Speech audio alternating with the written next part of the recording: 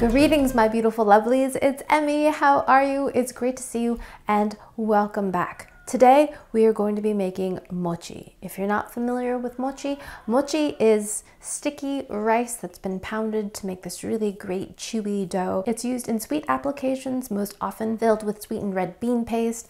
It is delicious, savory as well. Actually, my favorite way to have it, I like it wrapped in a little bit of seaweed and then dipped in some soy sauce. Absolutely stinking smantastic. So if you're in Japan around the new year, you'll see lots of mochi and people enjoying mochi. It's a traditional food of that time of year, particularly kagami mochi, which has a beautiful shape. It's composed of two kind of chubby discs of white mochi. They're stacked on top of each other. You'll often see an orange on top. Directly translated, it means mirror mochi and is given as an offering, and it is eaten during the new year. Now, during the new year in Japan, people do not do any work. You do lots of work beforehand in preparation for New Year. You clean your house, you make lots of food to eat during osechi or the new year. But it is considered rude and somewhat bad luck to do any action during the first few days of the new year. Families gather together, they watch television, they eat the food that you've prepared beforehand, and it's a great time of year, and you eat mochi. And when we lived there, there was always a warning saying, particularly towards older people, to be careful not to choke on mochi because the rice is glutinous rice. It is sticky and then it's pounded and has a really great stretchy, chewy texture. And it can be difficult to swallow. So every year there are warnings warning particularly older people not to choke on their mochi. And sadly, people do die every year from eating New Year mochi. And on that grim note, today we're going to be making mochi using my Tiger Mochi Maker. This is my beautiful Tiger Mochi Maker. I have used it in a previous video before. I'll put a link down below to it in case you are curious. I made the anko or sweetened bean paste version with this. Today we're going to be making a kitty mochi, which is a mochi where you make the mochi dough and then you roll it out, allow it to cool, cut it, and then you toast it, and it does the most wonderful thing. It puffs up like the Stay Puft Marshmallow Man, just like marshmallow, but it takes on this really great nutty toasted flavor. It's my favorite way to have mochi. Then you dip it in some soy sauce and have it with seaweed. It is one of my favorite breakfasts. Love it. So in celebration of New Year, I'm gonna make some today. So since the last time I used my mochi maker, it has seen some hard times. See this? So sad. So we had some work done in the basement and one of the workers toppled this over and it broke. But because this is wonderful, wonderful quality and craftsmanship, I was able to reorder a new lid, which went missing. And I also had to order a new impeller blade, which also went missing. So shout out to Tiger for making great quality products with appliances with replaceable parts. I love that. So let me show you how to make mochi with the mochi machine. Some of you may be thinking, why do you need a unitasker, a machine that only does one thing for making mochi? Well, traditionally it is a very laborious process. You cook your rice till it's nice and cooked and soft, and then you have to pound it, traditionally with these great big wooden mallets in a big mortar. Two people have to do it. Usually someone folds the rice while the other one pounds, and it is a lot of work. And so we're going to use the machine to knead our cooked rice into our beautiful chewy mochi dough. So that's why you need a unitasker. So here is our machine, and I love that it's got very simple buttons. It seems very analog, right? So that's our power button, steam and pound. And here's our lid, which also serves as a dish. We'll use that later. A wooden rolling pin to help us roll the dough, a lid, and this is the cooking basket.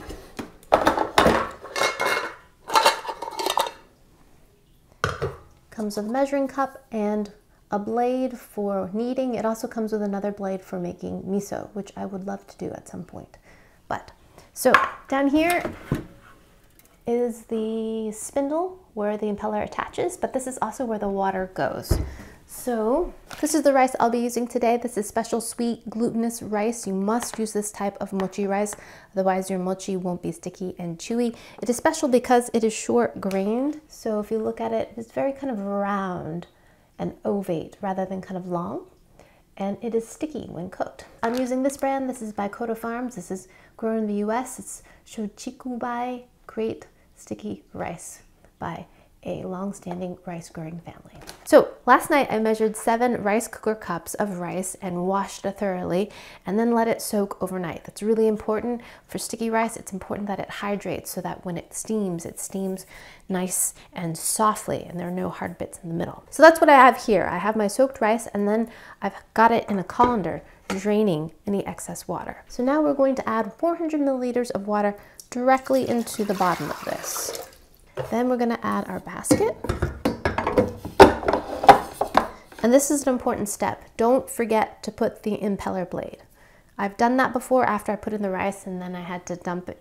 You know, it's a problem. So put your blade in like that. Now we'll add our drained rice into the basket.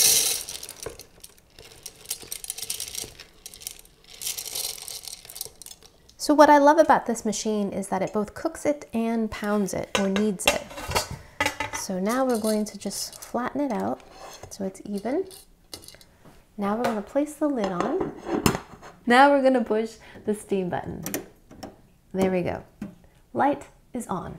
So this will take about 35 minutes to steam and the buzzer will go off. It has a very analog sounding buzzer. It goes, it kind of just drones on, not a beep. It's not very pleasant, but it tells you when it is ready. Then we'll push the pound button and then it will churn it and knead it, and we'll knead it for about 10 minutes.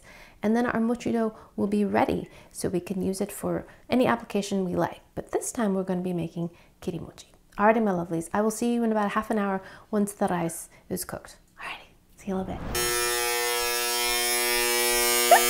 See? All right, I guess it's ready. See what I mean? Terrible analog buzzing sound, but definitely tells you when it's done. Okay, so the steaming part is done.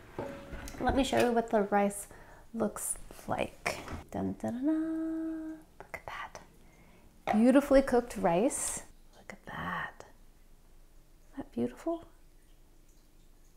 Steamy and hot. So now we are going to knead this into our mochi dough. And we simply do that by pushing this button right here. This is the pound button. Ready? Boom. And look what happens.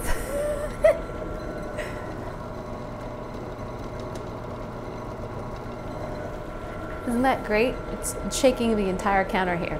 But that little blade in the bottom, which they call the impeller, is turning, and then that pounds the rice into a sticky paste, sticky, chewy paste. We want it to be smooth and very chewy and stretchy.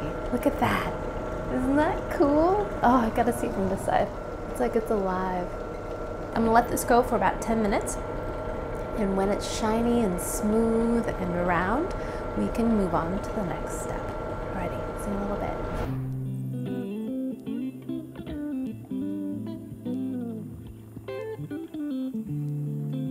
Alrighty, my lovelies, we are ready to move on to the next step of making our kirimochi. So I've got some heat gloves here, and I'm gonna take our basket out. Thank you for your service, Mr. Machine. And I'm gonna dampen this just a little bit. Now we're going to dump our mochi right into the lid. And because this is non-stick, it should just come out. It should. It should. And if it doesn't, we can coax it out. Here we go. Look at that. Very cool. Make sure we take out our plastic impeller. This is really hot, so, but I can just get a good grip on it. Look how stretchy it is. Isn't it amazing? I once made a vegan faux mozzarella cheese using mochi, and it worked great. The flavor, of course, didn't taste like mozzarella cheese, but the stretchy behavior, quite similar. Okay, so look how sticky that is. Isn't that amazing? That this is just rice, right? This is freshly made mochi, and we can shape these into little dumplings. We can eat this right away. But what I want to make is kirimochi, and that requires it to be cooled and then cut. So I'm going to take a plastic bag. This is a gallon size. And I'm going to turn it inside out. I'm going to place the mochi in the bag. Oops. Pretty sticky. Doing my best to get it into the bag. There we go.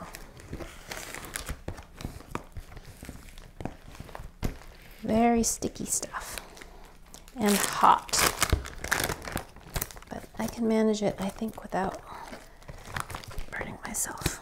Okay. Okay, so now the hot mochi dough is in there, and I'm gonna zip this up and we're gonna remove some air, and we wanna flatten this out. So zip this up, but leave a little bit of an opening so that the air can escape as we press it. Now we're going to work this just like we would work putty or slime Play-Doh, and we're just going to mush it into a layer.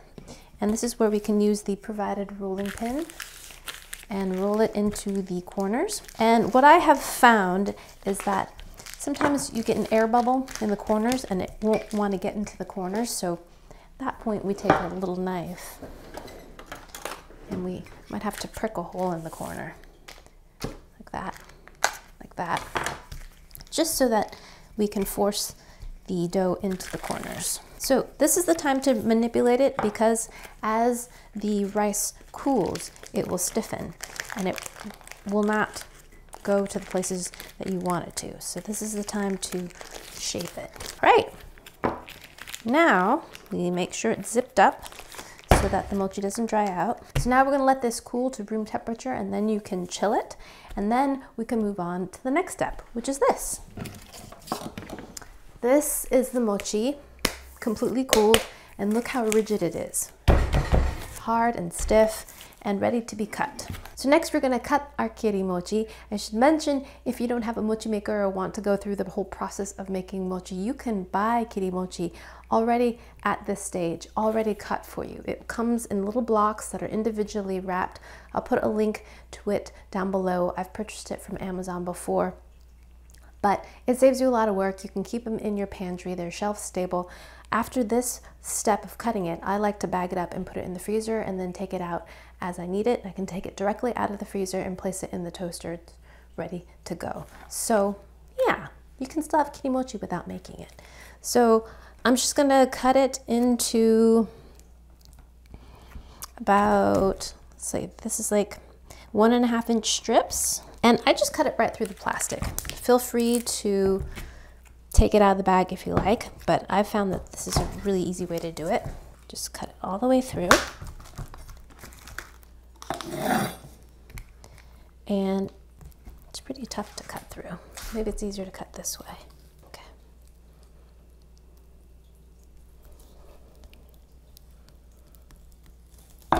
All right. So remember, we have plastic on here, so now we're going to remove that before we eat it. Next, we're going to cut it into little blocks.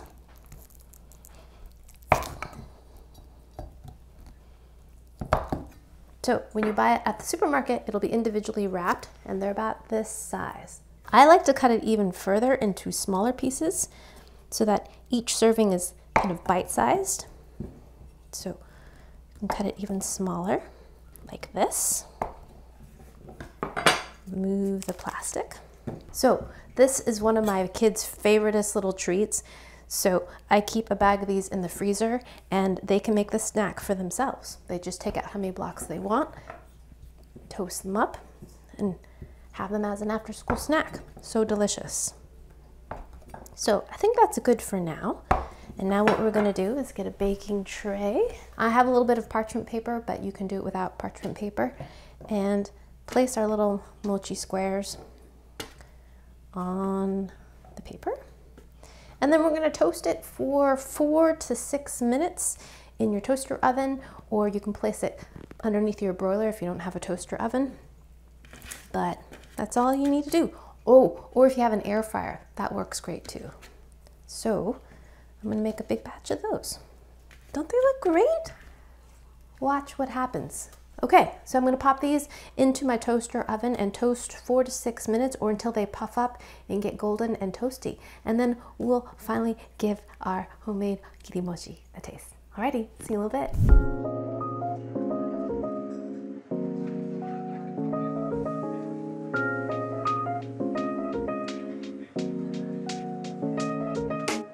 Alrighty, lovelies, now our Kirimochi are finally ready to be eaten. Look at them, aren't they magical? Isn't it so cool how they poof up like that? I always love watching them right before they kind of pop. It's like they're alive. It's just so much fun. All right, and now it is the time to eat them. You can dip these in shoyu, which is just soy sauce, but I prefer tsuyu. Tsuyu is just soup base. It's got a little bit more for me, so this is what I like. Look at this little carrot dish, love it. So look what happens when you add a little bit of soy sauce or tsuyu to it. How cute is that? See the little kitty up here? Okay, so now you can take your fingers. These are really hot, so I'm gonna use chopsticks, but let me show you what it looks like. Look at that. So there's some of the part that's gooey, but this part is hard. Can you hear that? That has the original kind of cube shape, and this is the hot molten mochi beneath it. Isn't that magical? Who thought of this? So now we dip that into here, a little bit of shoyu. Then I love to wrap it in a little bit of nori. Alrighty, here we go. Happy New Year! Itadakimasu.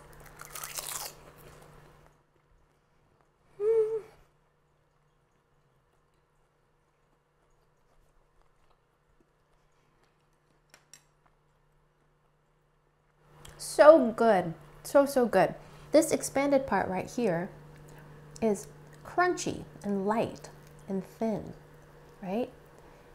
So you get a little bit of crunch, but this part is sticky and chewy. It has a marvelous texture, and it's hot, and by itself, very plain, but has a wonderful texture, just so chewy and bouncy, with little crisp edges. But then dipped in sauce and wrapped in nori, it just becomes something so utterly fantastic. Oh, good. The tsuyu adds a savory, salty component that's a little bit briny and soy based. It complements the seaweed so well, and the crisp, light, paper-like texture of the nori goes so well with the crispy edges of the kirimochi. So good. But it's that combination of textures, the chewy and the crispy, salty, flaky. So good. So you can still make fresh mochi from rice without a mochi maker. You would steam your rice just like I did in a bamboo steamer, soak it first, and then you would have to pound it. You can use a mortar and pestle. You'd need a large one. I don't think a food processor would have enough torque, but I would imagine a strong KitchenAid mixer might be able to do it with a dough hook.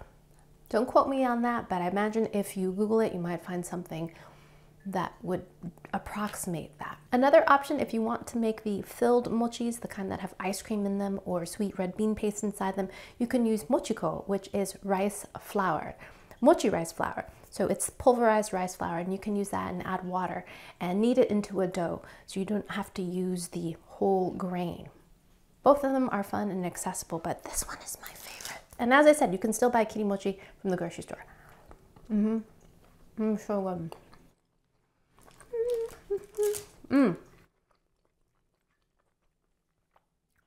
Particularly good if you need something gluten-free too. Oh man. Oh, it is. You just can't stop eating them. So stinking delicious. Alrighty, my lovelies, happy holidays, happy new year. I hope you enjoyed that one. I hope you learned something. Please share this video with your friends. Follow me on social media, like this video, subscribe, and I shall see you in the next one. Toodaloo, take care, bye!